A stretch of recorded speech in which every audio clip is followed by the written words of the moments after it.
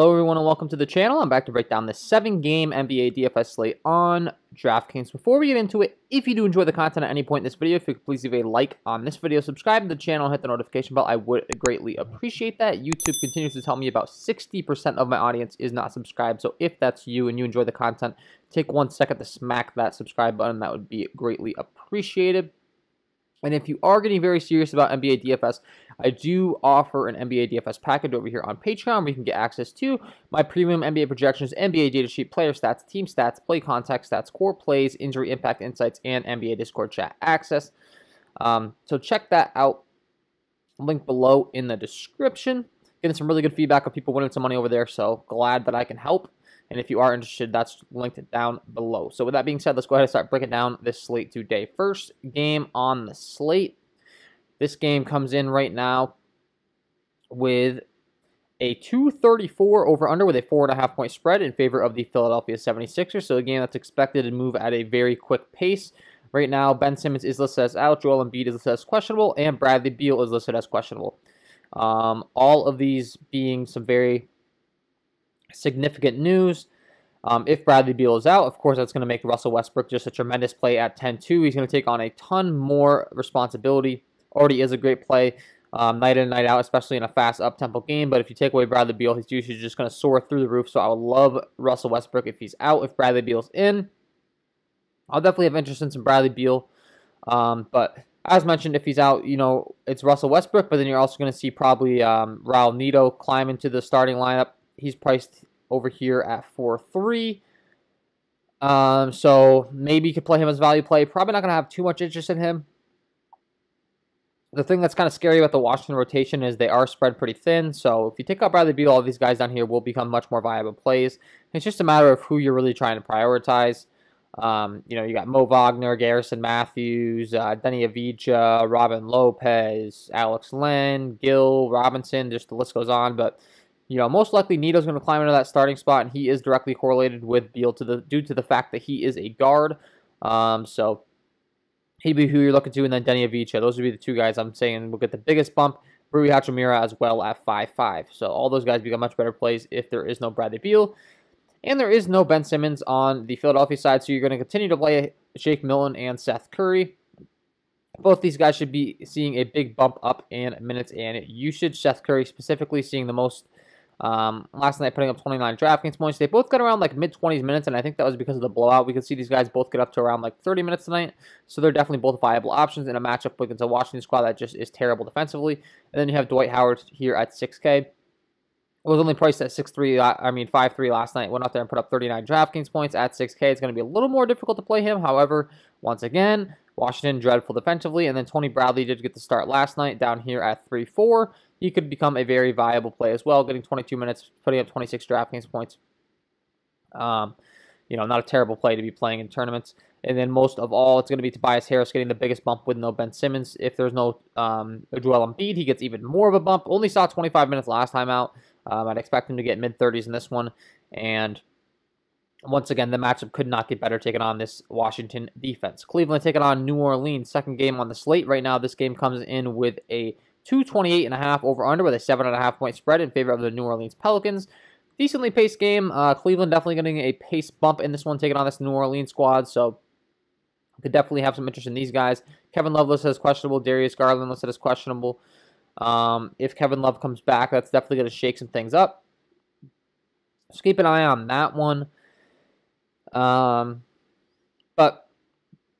if he's out, it's going to continue to be Dean Wade. We got Chetty Osman. Larry Nance Jr. is back at 5.4. So he's going to be a great play, I think. We could see him climb back into the rotation and get some pretty decent minutes in this one. At a 5.4 price tag, that's a very respectable price tag. And then as far as anyone else on the Cleveland side, you're looking at Jarrett Allen and Colin Sexton. They're priced up for a good reason. They're 1A and 1B. You got the point guard, the center, and the offense. And they get a very quick, you know, fast up-tempo pace bump. So both these guys make a lot of sense, especially Colin Sexton. We've seen him go absolutely crazy recently, putting up 39, 32 real-life points, putting up 57 and 57 DraftKings points. So definitely going to have some interest in Colin Sexton in this one. And as far as the New Orleans side, you know, they're getting more of a pace down. Zion Williamson at 9.1 continues to be kind of the head honcho of the offense, getting the most DK points night in and night out. So I do think that I like him. But it's just a matter of his price tag is what I'm trying to get at here. 9-1 is quite a bit to pay when you can go down to a guy like Brandon Ingram at 8-3, who put up a bit of a dud last night, only 23 DraftKings points. So, you know, buyer beware. I mean, as far as the pace being not the fastest, Eric Bledsoe at 5'8" makes the most sense to me as far as the price tag and his ability to actually get there at that price tag. But it's really going to be Lonzo Ball, Brandon Ingram, and Zion Williamson for me. They're the three to lock in on, and I would prefer Lonzo Ball and Brandon Ingram at their current discounted prices. Depending upon, you know, how much salary you have left, I do think that Zion could outscore Brandon Ingram by a few points. But based on price tag, I'd still prefer Brandon Ingram. Third game on the slate. Right now, this game comes in with a 227.5 over under, a 3.5 point spread in favor of the Denver Nuggets, taking on the Memphis Grizzlies. So, you know, fairly decent pace here, but nothing that's going to blow you away. Nikola Jokic, Jamal Murray continue to be great plays at their respective price tags. They're the ones that are getting the most usage in the offense. Nikola Jokic himself priced all the way up to 10.9, but for good reason. The guy's literally averaging about 59 DraftKings points a game. As a matter of fact, he is averaging more than that. He's averaging 59.6 DraftKings points per game. So, you know, there's a reason that he's priced up. Jamal Murray at 8-4. Same rule applies to him. Putting up consistently around 40 DraftKings points. You know, Memphis isn't exactly the best matchup, I will say. Not that they're the worst, but maybe not getting quite as excited. You got Michael Porter Jr. down here at 7-4, who continues to see a lot of minutes. Jonas Valanciunas and Ja Morant are the top two guys on the other side. I do think that it's not a bad thing to take advantage of this Denver defense right now. I think Denver has a traditional role of being a pretty good defense based on, you know, recent years, and they're not really that good this year. So continue to target this Denver squad. They don't really scare me defensively. Dylan Brooks at 5'2", a guy I had a lot of interest in last time out. Kind of put up a dud, unfortunately, but he continues to be priced in the low 5K range and can absolutely shoot it from behind the arc. So if he gets hot, you're going to be real happy with his score. And then lastly, you're looking at Will Barton on the Denver side at 5'4". With there being no JaMychal Green and Paul Millsap possibly, I will continue to have interest in him. If JaMychal Green and Paul Millsap come back, I'm going to have less interest. Gary Harris is still out, but they could cut into his usage quite a bit.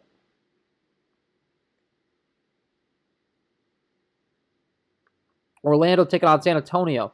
This game comes in right now with a 220.5 over under with a 7-point spread in favor of the San Antonio Spurs. Expected to be a fairly slow game and expected to not really be all that close. San Antonio expected to win, you know, fairly easily. Terrence Ross, Evan Fournier, and Cole Anthony are all listed as questionable. So those are all, you know, pretty significant injuries we're going to have to keep an eye on. If they continue to be out, we're going to look to Dwayne Bacon and Michael Carter-Williams. If one or two of them comes back, you know, we're going to be prioritizing those guys if they're full go. For sure, because they're going to come back into their starting roles. And or heavy usage roles. Terrence Ross off the bench as a sixth man. Aaron Gordon on a back-to-back was limited last time out after returning after being out for quite some time with an injury. Played 14 minutes. He'll probably play, you know, around the same. If he does play, they might even rest him. DeMar DeRozan has already been listed as out in this one. We know LaMarcus Aldridge is out after the passing of his father. So prayers up for DeMar DeRozan. It's never good news. But as far as how that affects the usage on this team, you know, DeJounte Murray, Jakob Poeltl become great plays. Specifically, DeJounte Murray at 7'5". I think he's going to take on a large role. Jakob Poeltl, there is no LaMarcus Aldridge, Rudy Gay, Derek White, Keldon Johnson. All these guys down here, especially in this, you know, 5'2", 4'9", 4'8" range, are going to be very good plays. Rudy Gay and Keldon Johnson, I'm really going to have interest in because of the fact that there is no LaMarcus Aldridge. They're going to be filling in those forward minutes. Derek White getting some good minutes. Lonnie Walker. I do really think that all these guys are viable plays, and you could play Patty Mills as well off the bench. But Keldon Johnson, Rudy Gay making a lot of sense to me. They're going to need those minutes to fill in. And then you got Derek White, Lonnie Walker, Patty Mills. I would prefer Derek White out of those three, but he's just coming off an injury as well. So any of those guys you could fit in your lineups based on salary. You know, if you don't have that 4.9 to get up to Derek White and you only have 4.5 or 4.4, I have no issue with tossing them in your lineups. And then, as mentioned, if Dwayne Bacon is the guy starting on the Orlando side, he's a fairly decent play at 4.2. Putting up 28 DraftKings points last time. Maybe a guy you could explore putting in your lineups. And lastly, Nikola Vucevic at the top. Cannot forget about him at 10.3. Just didn't bring him up because he's the most obvious play on the team. Especially if all three of those guys are out, his usage is going to be absolutely ridiculous. So I have no issues with playing Nikola Vucevic. Miami taking on Chicago. This game right now comes in with a 221.5 over under with a 2.5 point spread in favor of the Miami Heat. Bam Adebayo does continue to be out in this one. We're going to be looking at Kelly Olynyk at 5'7". I absolutely love this matchup taking on the Chicago front court. Consistently playing mid-30s minutes, and I think this guy's an easy play to lock in your lineups, putting up 38 and 45 DraftKings points. Still priced in the mid-5K range. I think he's an easy play, so I love him. Jimmy Butler at 9.2, taking on his former Chicago squad. I'm going to like him. And his usage has just been through the roof as well. He was priced up at 9.5 last time out, put up 62 DraftKings points. Now he gets a price tag decrease down to 9.2, so I will continue to play him. Once again, we'll reiterate that this Chicago defense does not scare me. The Miami defense doesn't scare me all too much either as far as down low without Bam Adebayo. So I think that Wendell Carter Jr. and Lauri Markkanen are interesting plays, specifically Wendell Carter Jr. at 5'9". He's been back for quite some time. He's healthy as opposed to Lauri Markkanen, who just returned at 6'5". So we did see Lauri play 28 minutes, however, so maybe he's good to go. But I'd prefer Wendell Carter Jr. at the slight discount and knowing that he's been healthy for quite some time. And then you got Otto Porter Jr. down here at 5'4", who also returned. So I will say the Chicago rotation is getting a little too clumped up for my liking. You got Kobe White at 6'8". He'd probably be my favorite play on the entire team based on his price tag and usage. I do think that he's a viable play. And then Zach LaVine at the top at 9'6". Sure, you can play him. He'll probably get the services of Jimmy Butler defense, so I'm probably not going to go there.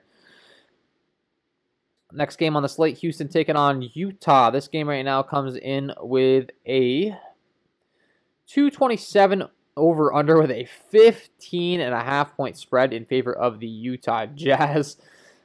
So this game is not expected to stay close. That is an extreme spread. Vegas is telling us, you know, Utah is going to wipe the floor with Houston. John Wall is questionable. Eric Gordon had to leave the game last time out. He's probably going to be out. Daniel House Jr. is listed as questionable. So it's going to be rough for this Houston squad. Depending on the injury news, even if it is going to be a blowout, we can definitely load up on this Houston side just because of how much usage they're going to be getting. Victor Oladipo at 8'3" makes a ton of sense in this one, even though it's a tough matchup taking on this Utah defense. He's just going to be relied on so heavily that I'd be playing him if there is no John Wall. If John Wall's back in this one, you know, both these guys are going to be great plays because they're going to be relied on heavily. If John Wall is out, we're going to like these guys down here even more. Jayshawn Tate, Justin Patton, Sterling Brown. All of these guys are going to become much better plays. There is no PJ Tucker. There is no David Nwaba. So Sterling Brown, Ben McLemore, Kevin Porter Jr., who just made his debut last time out at 3'2", played 29 minutes, put up 42 DraftKings points. So he could be one of the easiest plays to be putting in your lineups on this slate, honestly, at 3'2". I mean, just an obvious play. So, yeah, definitely going to have interest in the Houston side. On the Utah side, it's going to be honestly kind of hard for me. The blowout narrative, I don't really know who I'm looking to on this team. Maybe a Joe Ingles down here at 5'4". Could get some extra run than he typically would. Jordan Clarkson, Mike Conley would be my two favorite plays based on their price tags. I'm not really trying to pay up for a Donovan Mitchell or a Rudy Gobert in this one, I don't think, at 7'8". You could make the argument that Rudy Gobert does have a really good matchup taking on this Houston squad with no Christian Wood or anything, but I just don't really think they're going to be pushing their players all that much minutes-wise in this one. In a game they're expected to win fairly easily. Maybe an Ersan Ilyasova down here at 3'5" gets some more run, but, I mean, the guy is expected to sign on, I mean, he just signed on Wednesday. Sorry, but point being, hasn't got accustomed with the team. Probably not going to even see him get that much run. Maybe Derek Favors down here at 3'2" could be an interesting play. But he's kind of on the back half of his career, and he's just a little bit on the older side, so they're probably not going to run him out for a bunch of minutes. So, Gorgeous Niang, sorry I'm pronouncing his name wrong, but would probably be the one I'm looking to for a simple outrun. But overall, most interest on the Houston side, as I explained. Last game on the slate, Indiana taking on the Los Angeles Lakers. Right now, this game comes in with a 216.5 over-under, lowest on the slate with a 4.5 point spread in favor of the Los Angeles Clippers. The pace is not expected to be good in this one. The Lakers have Kyle Kuzma listed as questionable, LeBron James listed as questionable. It does look like Kyle Kuzma is more so probable, and it looks like LeBron James is more so probable. So expect both of them to be in. Not the fastest paced game. LeBron James will continue to be an absolute usage monster with no Anthony Davis, however, so he's always going to be a viable play if you can fit him in. And I do think that there's a value play such as the Kevin Porter Jr. that we discussed about earlier that's going to allow you to fit him in. Domantas Sabonis and Malcolm Brogdon continue to be great plays on the Indiana side, but they do get a very tough matchup taking on this Los Angeles Lakers squad, so maybe their upside isn't quite as high as we're accustomed to in this one, as we mentioned with the pace and the matchup. And then as far as anyone else on the Los Angeles Lakers side, honestly, I think you're getting a little too cute playing anyone outside of LeBron. Marcus Gasol is listed as out, so maybe you could be playing, you know, some more of the big minutes in the Montrezl Harrell at 6K. Maybe he's going to be relied on more heavily. Played 33 minutes before the break, so maybe he's the guy you're looking to. But other than that, no one to be too excited about in this one. So that is my overall breakdown. Before I let you guys go, I got to give you my lock of the night. Let's get into it.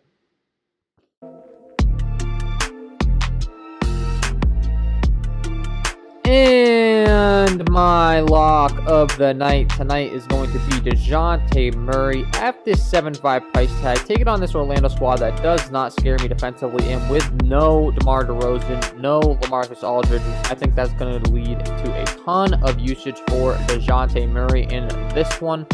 I think he's priced at a reasonable price in the mid 7K range with the responsibility he's about to take on.